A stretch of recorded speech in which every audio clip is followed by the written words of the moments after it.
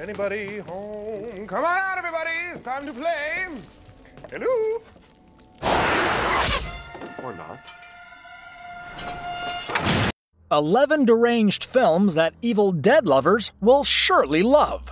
When the director and writer, Sam Raimi, raised funds along with the producer Rob Tapert for the first Evil Dead movie, little did he know the legacy that he was about to create.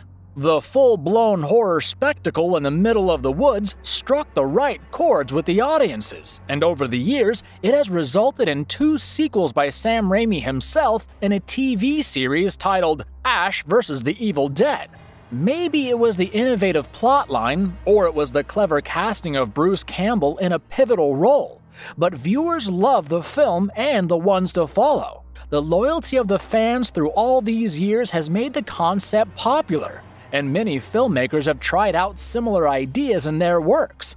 In this video, we have clubbed together some of these movies that we feel will be appreciated by the fans of Evil Dead. Before we go into our explanation, we have a very small request.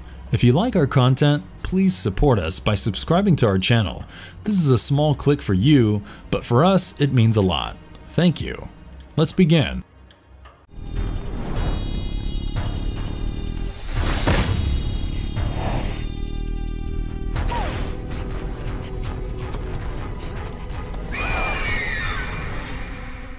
Primal, 2010. A group of friends join a journey to research an ancient cave painting in the Australian wilderness. Their vacation mood is short-lived when one of their friends falls victim to a strange sickness that makes her regress into a deadly predatory state.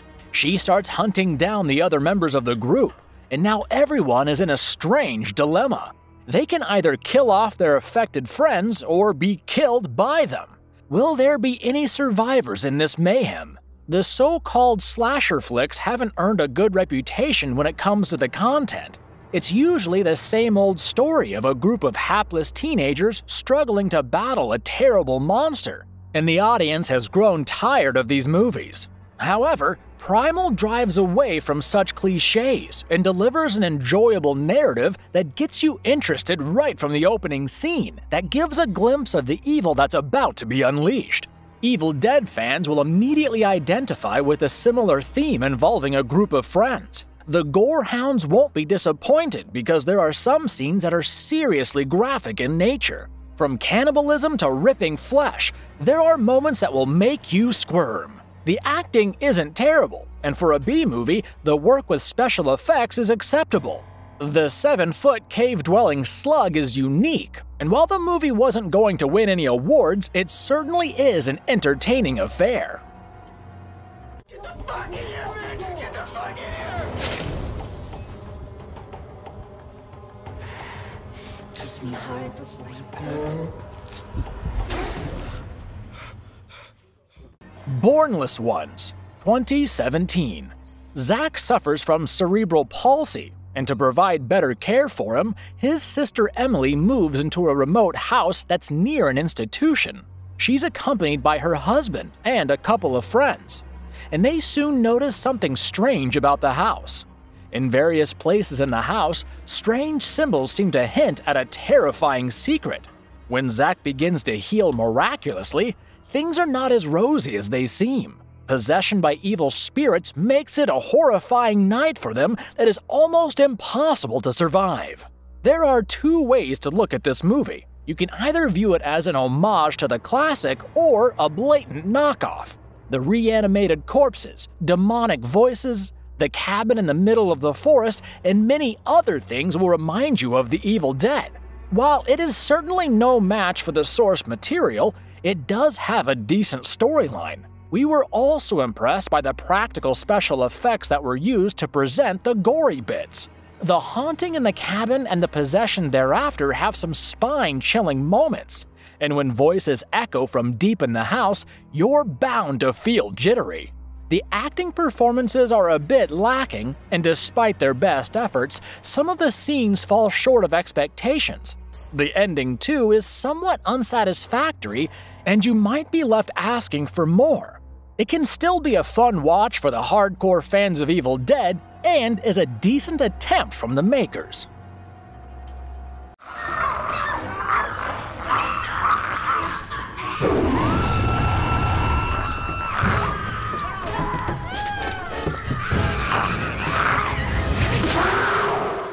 Tales from the Crypt, Demon Knight, 1995. In a crazy fight between good and evil, Frank Breaker holds the key to an ancient secret that can unleash extreme evil and destroy everything. The Collector is a demon who's keen to retrieve the key and start off the apocalypse. After evading him and his armies of ghouls for a long time, Frank finally prepares to face him with the support of some gritty residents of New Mexico. Can they prevent the Collector and his forces from seizing the key? It is an uphill battle to be in the director's seat for a film that even remotely resembles Evil Dead. Ernest Dickerson, however, does a great job at combining horror, drama, and comedy to serve a complete package. There are some well-known faces in the cast, and the likes of Billy Zane and William Sadler do not disappoint. Billy Zane in particular is mesmerizing as the demon. With plenty of gore on offer, the fans of raw action are in for a treat. The creature effects look pretty cool, and you gotta watch out for the scene where the girl's face starts to transform. The atmospheric narrative is engaging, and the brilliant work with the sets makes things interesting. It doesn't have the same manic heights that were reached by the Evil Dead films, but the adventurous ride will bring back memories of Sam Raimi's work. The gruesome ending will appeal to the horror fan in you, and this underrated gem is surely worth your time. Dennis! Using my authority as the current constable of the Willersville Township, I hereby pardon you of the false charge of witchcraft. Pipe to the head. Stan Against Evil, 2016. This horror comedy TV series tells the story of a grumpy and judgmental sheriff, Stan Miller. An outburst costs him his job, and he must make the handover to the new sheriff, Evie Barrett. Although they have their differences, they must work together when they uncover a crisis in the town. An ancient witch burning in the town may have some horrifying consequences that can only be averted by their brave alliance. Things get ugly when the demons come. You've probably guessed from the plot that the TV series is strongly inspired by Ash vs. the Evil Dead. While the similarities are obvious, this is a more jovial take on the storyline. The goofy low-budget productions add to the fun factor, and you'll soon find yourself loving the characters. The angry sarcasm of John C. McGinley as the loudmouth sheriff is just perfect, and so is his partner in crime. The continually developing storyline makes way for some smashing episodes that bring you some grotesque monsters. The camera angles and makeup effects are clearly borrowed from Sam Raimi, and despite the campy effects, you'll enjoy this laugh riot. We wish the episodes were longer than the meager 20-minute ones that we got, and the action scenes could have been filmed better. Other than that, this is a delightful combination of creepy and funny that will go down well with those who like Evil Dead movies. Hang back, Mark. I've got this.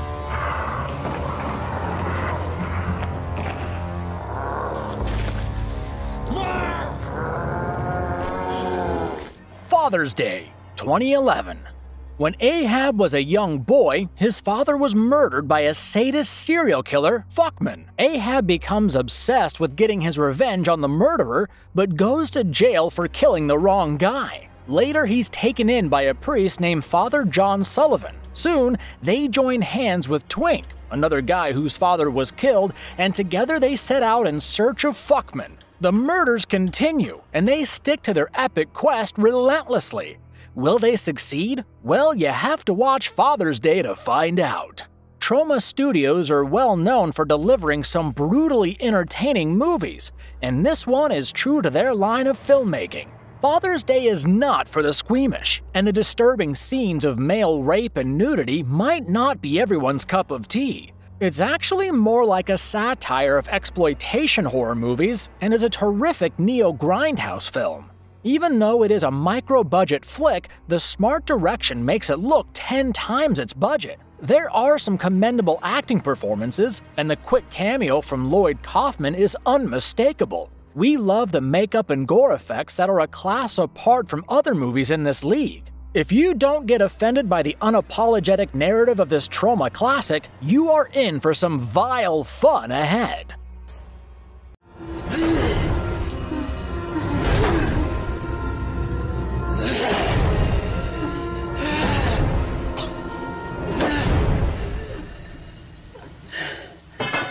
Wither, 2012.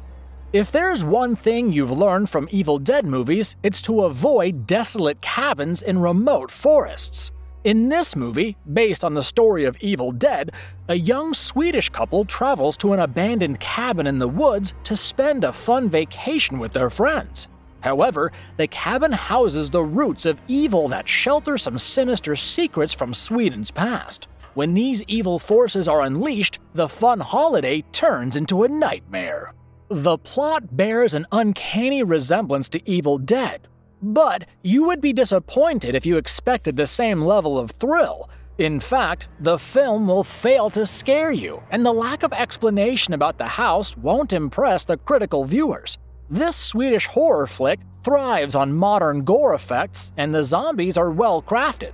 The chance to utilize the best of Swedish wilderness was missed, and the cinematography is not the best that you'll see. The only possible field where it manages to keep up with its predecessor is the impressive gore, but the poor acting is a bummer. A scene where one of the guys starts screaming after being possessed is almost a stab to the ear, and the most intense moments are lost due to the lack of acting skills.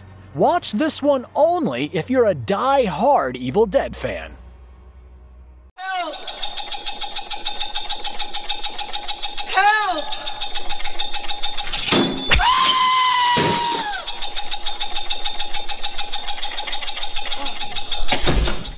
Ghost House, 1988.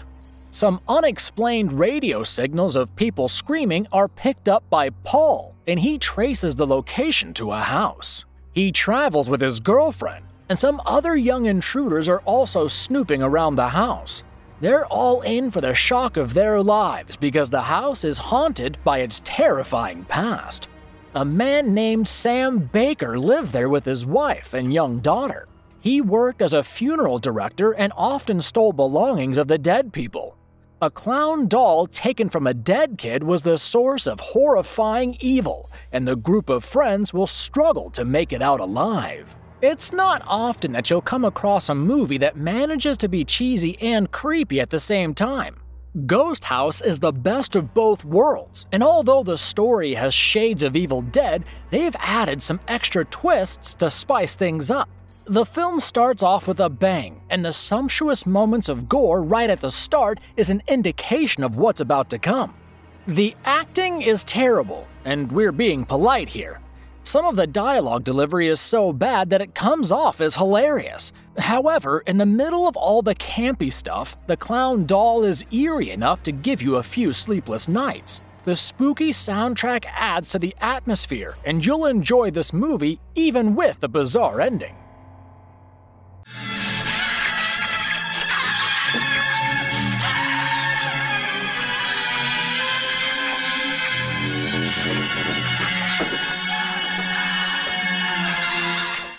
Witchery, 1988. A sudden storm leaves a group of people stranded on a remote Massachusetts island. An isolated hotel seems to be the only shelter in sight, but an evil witch haunts the place. She is the ghost of a former German actress and starts to possess the members of the group one by one. It is utter chaos, and as they're being mercilessly killed, there seems to be no way out. Will there be any survivors? To be honest, we've heard such stories too many times in horror flicks. Witchery is nothing out of the box, but some truly scary moments make it stand out in the crowd. Considering the time and the budget, the special effects won our hearts, and we looked through the glaring resemblance to the Evil Dead. Apart from the plot, some of the scenes are straight lifted from the Sam Raimi classic. The movie can be unrelenting, and sometimes things get a bit too mean for comfort. The gore is plentiful, and some inventive death scenes are a welcome addition to such films. David Hasselhoff does a decent job, and Linda Blair is perfectly suited for the role. The scene where she is possessed is unintentionally hilarious, but you'll be left marveling at the unexpected twist in the end. At times, the pace slows down, but there's no let-up in the intensity of the narrative.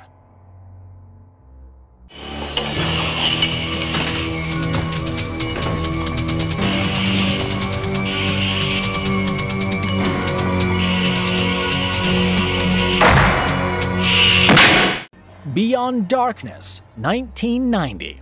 Moving into a new house can be a lot of fun, but not if the house is built on land where 20 witches were burnt at the stake. When a priest moves into this house with his family, he's tormented by the evil forces that are sheltered there. His young son is possessed by the evil spirits, and he seeks help from a far more experienced priest to perform an exorcism. It's revealed that the house is also home to the spirit of a crazy woman who killed 10 children and was sentenced to death. In short, it's too powerful and evil to contain. Besides Evil Dead, you'll find similarities with the likes of the Amityville Horror and The Exorcist. The director, Claudio Fragasso, previously worked on films like Troll 2, and he even gets the child actor from the movie to work in Beyond Darkness. Logic goes out the window on several occasions, but the engaging plot won't let you dwell on the flaws. Right from the opening scene, the movie makes a strong impact on the audience, and the acting provides great support to the coordinated direction. The creepy background score nails the theme, and the special effects were on point. You won't get the crazy moments of Troll 2 in this film, but you'll be reminded time and again about the inspiration from the Evil Dead. It's said that the movie is based on a true story that is even recognized by the Roman Church.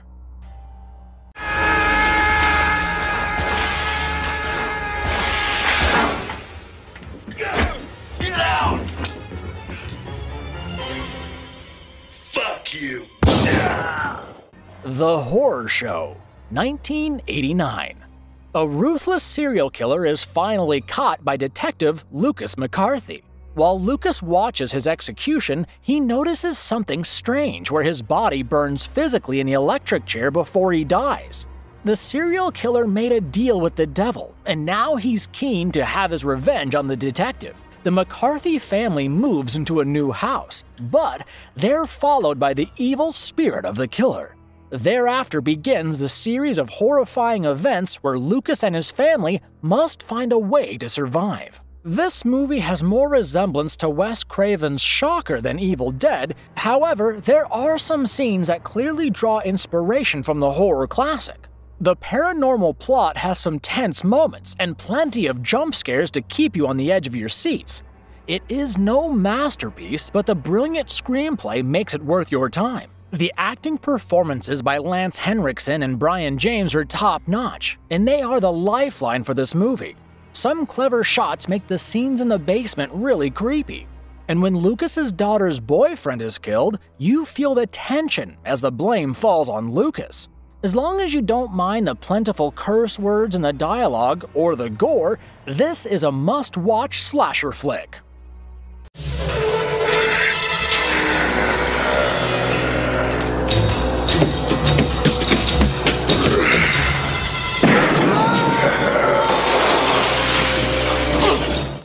House 2, The Second Story, 1986. Jesse moves into his old ancestral house along with his girlfriend and a couple of friends. It's the same house where his parents were mysteriously murdered many years ago, and there are still some ancient remains in the nooks and crannies. They are unaware that there is an ancient Aztec skull in the house, and a few reanimated corpses are desperately searching for the magical powers. The movie follows their comical struggle against the evil forces and their bonhomie with the good ones. This campy horror comedy is a fine specimen of Western horror, and while this is no Citizen Kane, it certainly is a lot of fun.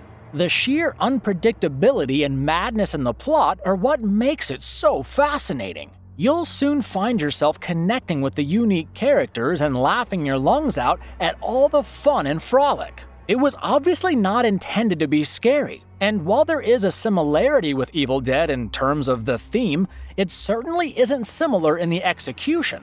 The actors like Ari Gross and Jonathan Stark are just apt for their wacky roles, and the imaginative special effects, such as the skeletal horse, will remind you of Ray Harryhausen.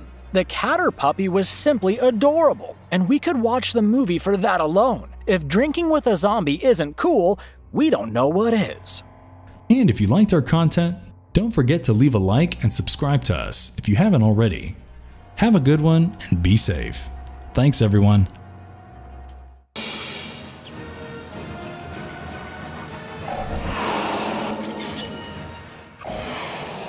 Supper time.